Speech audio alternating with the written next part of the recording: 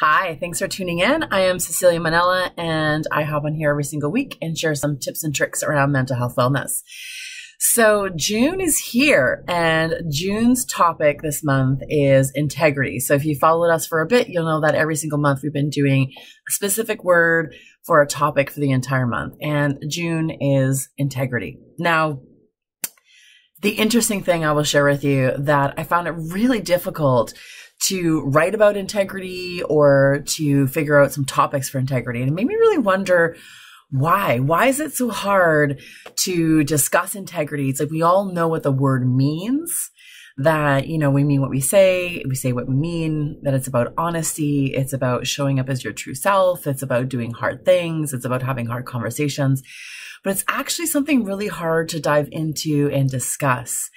And integrity is this word that we talk a lot about, but we don't really talk about it in depth for ourselves.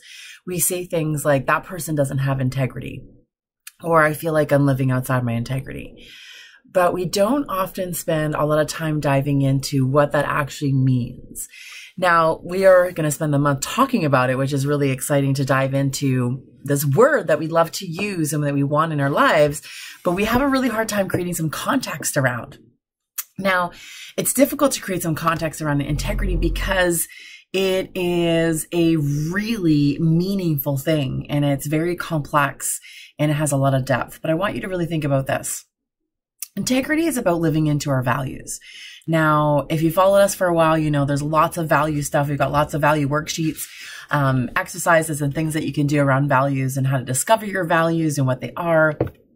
I'm a big advocate of having 5 main values, not really getting caught up in having a list of 20. As humans, we can't really keep living into 20 values. We can only really keep track of like 3 to 5 at max. And integrity is the practice of living into those things. So if I say I'm an honest person, it means that integrity is about the practice of that honesty. If I say I'm a generous person, the integrity is about the practice of the value of integrity. Now, integrity is this word that is about action. It's not about inaction. So we can't show integrity by being passive and sitting back and not doing anything. And integrity is a verb in so many ways because it means we are actually doing something.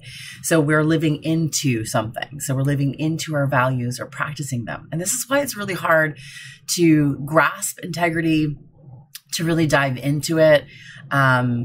Professionally, we know what integrity really means is because we are guided by rules around, best practices and those kind of things. But personal life is really different because we are guided by our own rules and we're guided by our own boundaries and our own limitations that we want and comfort zones. And those are constantly shifting and changing depending on where you are in your life and your life phases, what you're learning about yourself and relationships and all the things. So I want you to think about integrity. And these are some journaling prompts for you to dive into this month's topic is, when do you feel most in your integrity? What are the situations? Who are you with? What is the context? When do you feel most in your integrity? What does that feeling feel like in your body? I know for me, it is a grounded feeling. It's a confident feeling. It is feeling reassured. It isn't always a good feeling because being in integrity sometimes means having really difficult conversations. It means maybe ending relationships. It means having confrontational kind of conversations, which are really difficult. And that's when I know when I'm in integrity. So I want you to ask yourself when you're in integrity. The flip side of that question is, when do you know you're outside of integrity? So when are you acting outside of integrity? What does that feel like? How do you know that you're outside of your integrity? And what does that feel like in your body? And for me, it feels like a ton of anxiety. It feels like something's wrong, or I know that I'm not stepping up. I know that I'm not using my voice. I know that I'm being quiet and silent and passive. And that is a really strong discomfort in myself when I'm living outside of my integrity. So these are 2 questions for journaling that you can ask yourself as we dive into this topic of integrity. We've got tons of blog posts coming your way, which is really exciting. And I will be doing videos on different methods of like checking in with yourself around integrity with yourself, integrity in relationships, integrity at work, integrity potentially being a parent or a mentor to young people. And what does that mean in this ever-changing world, which is really hard, it feels like, to grasp onto integrity when the rules are constantly changing, and it's really hard to kind of keep track of those things.